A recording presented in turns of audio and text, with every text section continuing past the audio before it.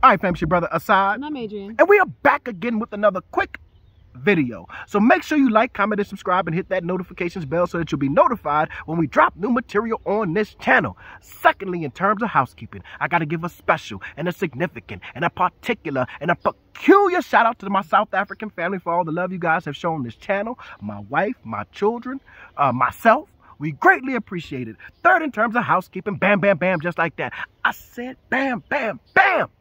Just like that. I got to give a special and a significant and a particular and a peculiar shout out to the rest of the family. I'm not going to name no states today, just two. Texas, Louisiana, and New Orleans, because they're two separate things. We see y'all, we appreciate y'all, we love y'all, thank y'all for watching. Why they abbreviated number 3? Why they abbreviated number 3? Because I'm not feeling too well. Yeah. And I feel like trying to freestyle new places and think of them. We getting over a cold. All y'all. We didn't have a cold for about 3 days. Yeah. She had it first. She gave it to me. This is the things I get, right? She gave it to me, and now I done been sick. But now I'm bouncing back. We gotta bounce back. Bounce back. But anyway. So now I'm feeling a little bit better, but I'm not 1,000%. So if I'm low energy today, if I'm low energy today, it's because, you know, I'm bouncing back. Because of the cold. I'm bouncing back, though. You can't, I'm built different. You can't hold me. Oh, get me right. Hanging halfway out. Get me right. All right. Yeah, then boom, I mess around, get in the screen. Me, yeah, that part. That part. All right. So, 2 years. To this video gonna be down and dirty, quick to the point. And we're gonna talk about our 2 years here. It's been 2 years. It just was like bam, bam, bam. Just like that. Yeah, it's been 2 years in a month or something like that. Bam, bam, bam. Just like that. Woke up one day, we went to bed one day, we was here for a year. Woke up the next day, we've been here for 2 years. Just like that. Home. So what y'all don't know, let me fill y'all in this first 2 minutes and 26 seconds. I'm writing a book. It's a memoir. It's auto theory, right? And it is a reflection on the changing conceptualization of home in my life from 2005 to 2024, almost 25, right? Right? The changing conceptualizations of home from my home prior to 2005, what I understood to be home, because home is not a place, people. You got that wrong. Home is not a place. It's not. It's not. Home is a psycho-emotional connection to a person, to a place, to a thing, to a city, to a nation, right? All the married people right now, if you married and you've been married over 10 years, if your wife or your husband pack up and leave the house that you in right now and move to another place, when you come home later on, that's not going to feel like home. That's not what it's going to be, your house, but it's not going to be home. Which is why divorce can be so traumatic. That's why, yeah. Even if they had a bad relationship, it's just a sense of loss and homelessness. You say you broke up my home. My home was broken up. Yeah. Right? Not my house. Your house still there. Right? So it's a reflective analysis of the changing conceptualization, my changing conceptualization of home from 2005, before Hurricane Katrina, when home meant one thing, and then the actual losing in 2005 of my home. Right? Losing of my home, like when home is no longer a place. Think about that. When home, there was a period in my life for about a year when home was no longer a place you could go to. It was no longer a place that really existed. It was technically inoperable. It took months for the water to drain the city, and then there, you know, it was mold, it was disease, and all kind of it was tanks rolling up and down the street, and then you had your cousins, you know, Pookie and them with them AK-47s just shooting for no reason, right? Yeah, so home wasn't a place that it only existed in my memory for a while. And then home in term the reconceptualization or reinterpretation of home during COVID-19, right? When we were all forced in our home, when our home became a place of isolation, right? Prior to that, your home was a place of solace. It was a place, hopefully. Some of y'all come from bad homes. Hence when COVID came and they was stuck in that mug. Oh, it was a lot of butt whipping going. It was a lot of Ike and Tina going on. They were worried about the kids. Yeah. They were worried about the children staying home with y'all. Yeah, with your own parents. The schools were like, man, these poor children gotta stay home with them.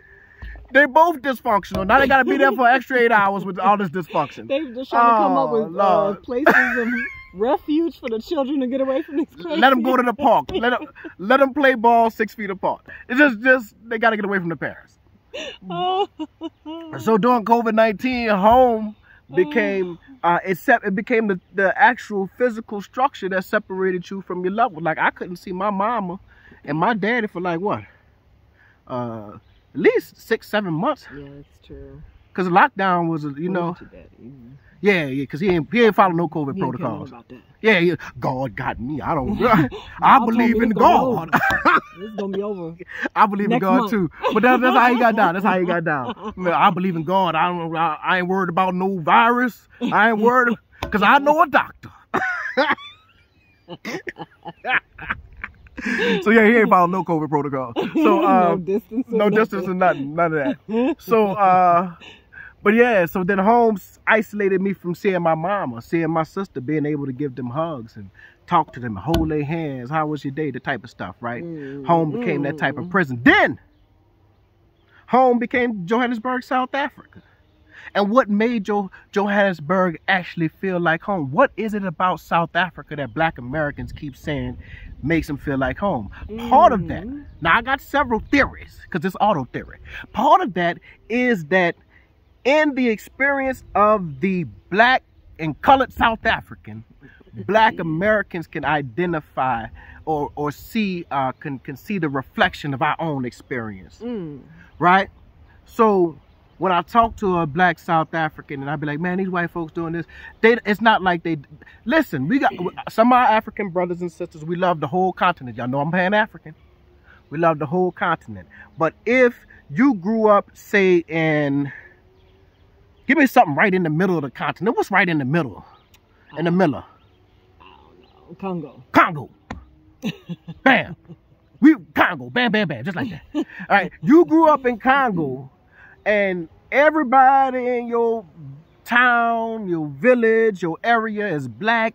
You ain't never seen a white person in real life. You don't really feel that identity of Blackness.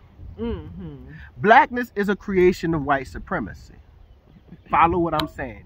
Blackness only exists as the antithesis of whiteness, right? So if there is no thesis, right, no white people, then you don't know what it feels like to be the antithesis. So there's a different conversation that we have to have. We can talk about like the impacts of global, you know, how countries interact with each other, the kind of big brother approach the U.S. has to African countries or whatever have you, that type of white supremacy. But you don't have that everyday white supremacy. You know what I'm saying? That impact. But for Black South Africans, they do. Black South Africans, in the book, I talk about my mom. My lips dry again. Every time I come on here, my lips get dry. My mom, let me get my LL. Why LL ain't never buy no lip balm? He stayed up in his lips. Hold up, you have the picture now. Why? LL ain't never buy no chapstick. No, what's the other stuff? Chapstick? Carmex. Get your little Carmex. And I need some too. Right. While you lecturing him, get your chapstick. But my mama talked about the indignity of Black men having to move off the side. Because my mama was born in 1939. This is really Jim Crow rural South. The indignity of having to move off the sidewalk to let white people pass. There's somebody in South Africa that know about that. There's somebody in Johannesburg, not. I'm talking about somebody alive right now that's going to work every day still who know about that indignity. You know what I'm saying? So that's part of what the home feeling is just here in South Africa. Right? It's familiar. That's it. It's familiar. Right. Okay. And that's like, you know, that's why the word family come from. That's why familiar come from family. So we feel kinship towards South Africans because of those experiences. Because of those experiences, particularly with racism and white supremacy, Jim Crow, and apartheid. Right? So yeah. But the other part of that familiarity, there's language that's familiar, there's music that's familiar, there's infrastructure that's familiar, there is you know, like certain cultural familiarity. So it makes you comfortable. Well, here's what I would think. I would think to take it a step further, the reason why we hear a lot of American music here, although my piano has really supplanted, but when in our circles, like South Africans who are our age, 45, 46 and all that type of stuff, they know all of the old soul music and all the stuff that we grew up on. Because I think even a million miles away in South Africa, when they were watching those videos on TV, we reflected. They saw us. They saw themselves in us. You see what I'm saying? So that's why there's this connection. There's this familiar notion. And again, it's all based on racism and white supremacy. Watch this. Is another thing. This the one right here. When I came up with this, when I wrote this, I was like, I was in front of the computer, jacked out. I was like, yeah, that boy a dog. I was like, he a dog. Watch this. And as a New Orleanian and Black Americans, because it's taking place all over the country, we understand colonization, because gentrification is nothing but great value colonization. Dig it. Dig it.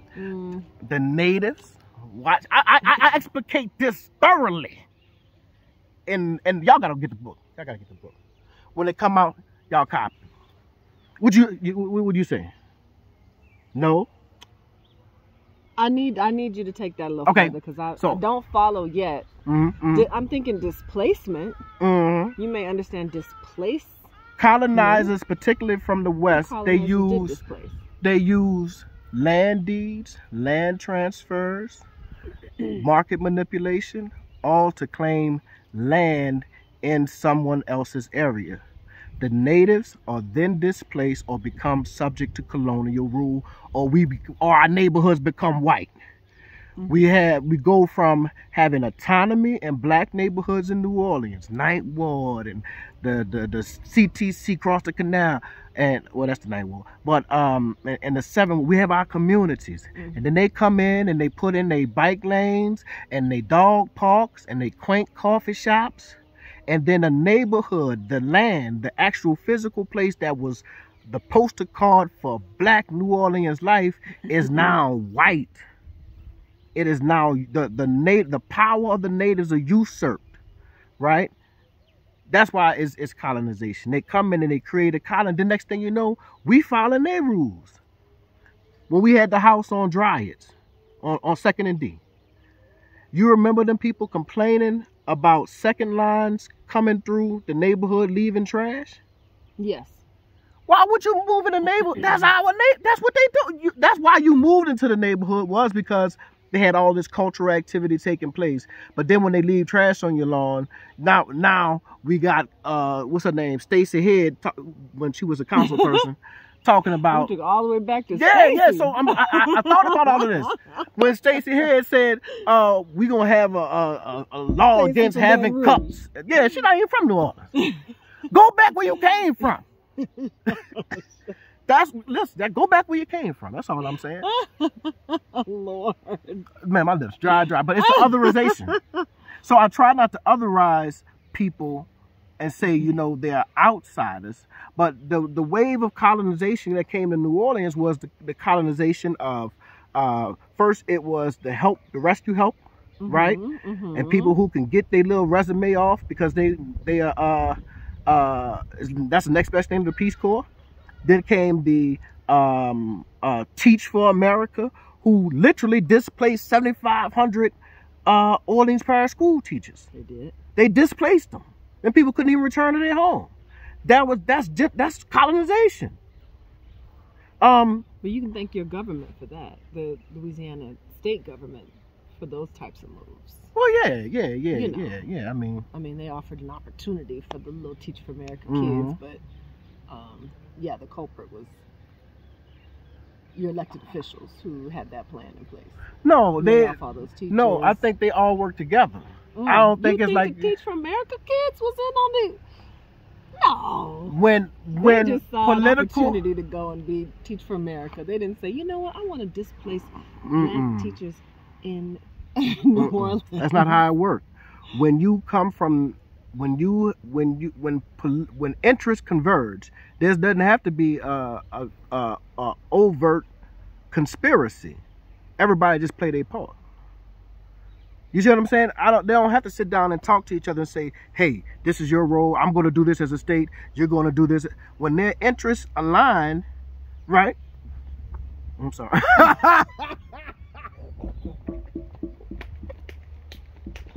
Nothing like an insect to break up all of your thoughts.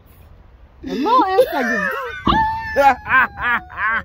is But when their interests align, they don't have to sit down and have a formal conversation about what they're going to do. They just do it. Read the book. Gentrification is colonization. I'm telling you. interesting. I'm going to break it down. In the book, it broke down. I broke it down. It broke down. It broke it down. Lord have mercy. You're saying because we understand colonization, that is why we feel home, or feel all of this is familiarity and home. Yeah, all of this is a lot of trauma bonding. That's sad. All of what we call the familiarity is a lot of trauma bonding. It's a lot of, you've been through something similar, I've been through something similar, you know. But because the impact of those things is still felt presently, because they have shaped culture, they have shaped society, they have shaped commerce. Mm-hmm. It's become almost,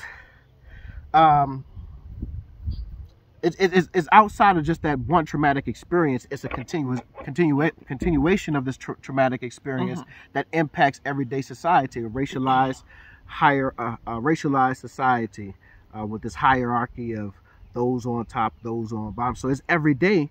So but it really starts with that initial trauma of colonization, the initial trauma of Jim Crow, the initial trauma of the slave trade, of apartheid, and then for me in particular, we talk about the initial trauma of Katrina. And that's what, I don't know why, I need some water. Yeah, you do. Hold on. I don't know what to tell.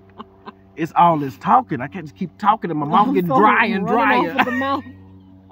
It's an interesting perspective on home. You know, I used to describe how I felt about you as home. You know, it's like, I don't know, when we're together, this feels like home. Because it was like, lucky you, girl. You found you a good nigga. But home in the sense of the comfort of home. Yeah. You know, when you're with your family and you grow up in your parents' house when you're with your siblings, like, we all know each other well. You know, we have hung out, we've fought, we've made up, we've gotten on each other's nerves on a daily basis. Not a big deal, you know. Right. And so that's when, you know, I was like, yeah, love, but it felt like home. It felt very comfortable. You know, I could talk to you like we grew up together, like we go. But that way was back. from the very beginning, though. That when we first met and we would walk around and talk, it was like, and in my book, y'all go buy this book. I'm gonna talk about this book until it's done. Now it's gonna probably take me about a year and a half to finish writing it, but I got it down. I got my chapters. I got my vision. You heard me? So anyway, but I talk about my mom and your dad being very similar. Both were what we call country. They were from the country. Deep South. Deep South. They were poor. Rural. And they raised us with certain values that felt out of place in our society, you know, in our generation. Especially me in San Antonio. Yeah. They raised us with certain.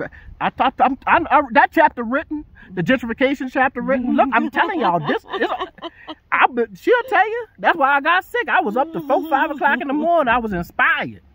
Right. But yeah, so that's what. So it was so familiar. It felt like home. Like, so when you and I would talk, like you would tell me a story, and I already knew. Like, you telling me a story about something with your dad, I was like, I already know how you about to react. Yeah. I already know how this story ends. Cause that Negro just like my mom. You understand what I'm saying? Yeah, I already know how this about to end. Well, that's how, you know, Stephanie and I used to crack jokes about that because her auntie was similar to my daddy. The rants that they used to go on, it was just old black Southern country people rants. Right. You go on with your children, they don't clean right. They don't, you know. Wiping baseboards. What white man made you black Negroes? Whoever he is, that's the worst one. Made Negroes wipe baseboards. Y'all know what a baseboard is in South Africa? That's like where the wall and the floor meet. Where the wall and the floor meet, it'd be like this little strip that they put on that's decorative. Yeah. Now you gotta go around and wipe the baseboard. What? What type of shit? Pull all the curtains down and wash them down. This is make you disinfect doorknobs for real. My God. go on through my house, disconnect all my, you know. Make sure that all my doorknobs are disinfected. For real. What made you think of this, Dad? You just needed something to do. Just something to do. Just something to do. Just something to do. Just let's see how we can work it to death. And now our children don't do nothing. They don't know how to do nothing. Oh, that's why I say I have a lot of admiration for my parents and that generation. Because even though they worked full time, like none of that household stuff fell to the side. They just figured like we got to do it all. I got to work. And I got to do all of this. No, they put the children to work. What you talking about? They put the children. We work. They managed it though. Like we don't even want to manage the kids to do it. Oh, no. I don't even feel like getting up to show you half the time and then monitor you and come behind you and make you do it. I don't feel like telling you to wash my car and come back and it's still dirty. Right. You got to do it again. Nah, I got to go behind you and wash. I just do it myself. See, that was my dad. Like he will sit there and you will do it 4 and 5 times until it's right. Till it's right. You know. So till it's right. Yeah, a lot of admiration for that little generation. That was real. And and you know another thing, let's just talk about it. These children not built the same. They softer. Oh, they're falling apart. I mean, they could not survive. None of these children. I'm not just talking about mine. I'm talking about all these children. All these children. They not built the same. If you get them out of poverty and the struggle, and you play, they not. Nah. Let me say this. Like, no, this is not the same. They're just not. They're not built the same. They too in touch with their emotions. Some of them emotions you need to. This is an emotional generation. You gotta let them emotions go, big dog. This generation stay looking for a safe space. Ain't no safe space. Ain't no safe space. This is real talk. Listen, ain't no safe space. Ain't no safe space. Dealing with people.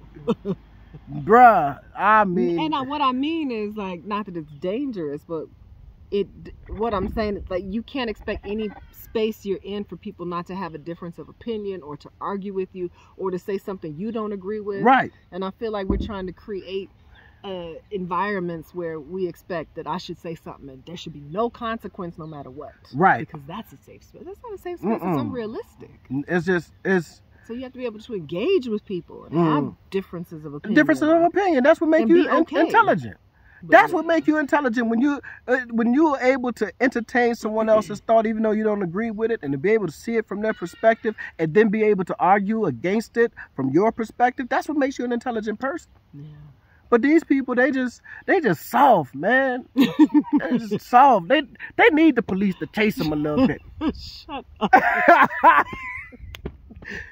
No, really. They need the police to chase them a little bit, call them a few N-words, and kind of break you, kind of... I'll call you a few... and kind of make it, you know, straighten up. Get a little stronger. This world is rough, man. My babies don't know how to wash no cars. I told... Never mind.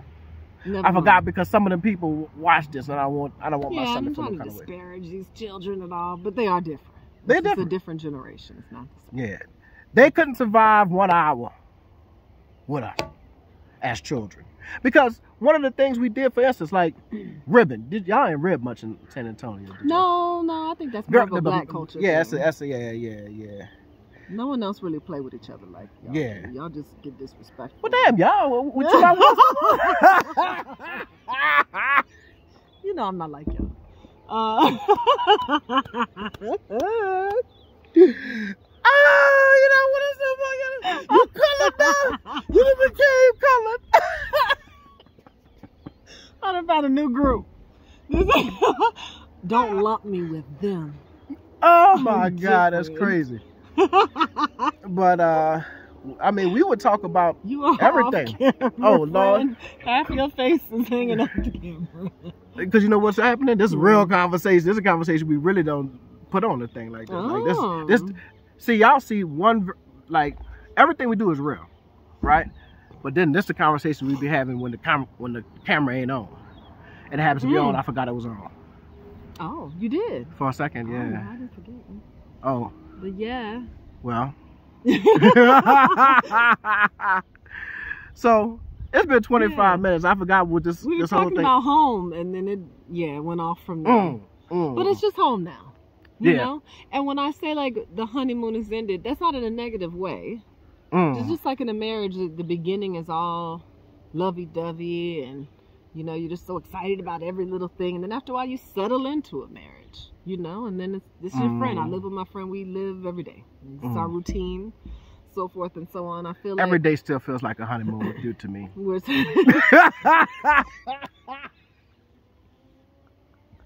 Don't let them lie to you. Don't believe that. Don't believe it. If I can show you the times when I'm trying to talk to you and you don't feel like talking, and you're looking at that phone, She'll come while I'm in the middle of something. Like I watch documentaries and stuff. She'll come while I'm in the middle. It's getting good. The man talking and telling me what I need to hear, and she'll come. So yeah, I talked to Stephanie today. Man, look. Stephanie ain't, and then got the nerve to be persistent. No, stop it. Turn it off. It's not going anywhere. You can press play later. Oh my God. But then I'll do the same. Because she'll be watching something and I feel like being all lovey-dovey. Oh. That's when I understand. Like, damn. What? I'm never getting on this camera again without no water. I'm over here suffering. You know, your mouth feels clammy. Jesus Christ, what is going on? I gotta go. Bye. We're home.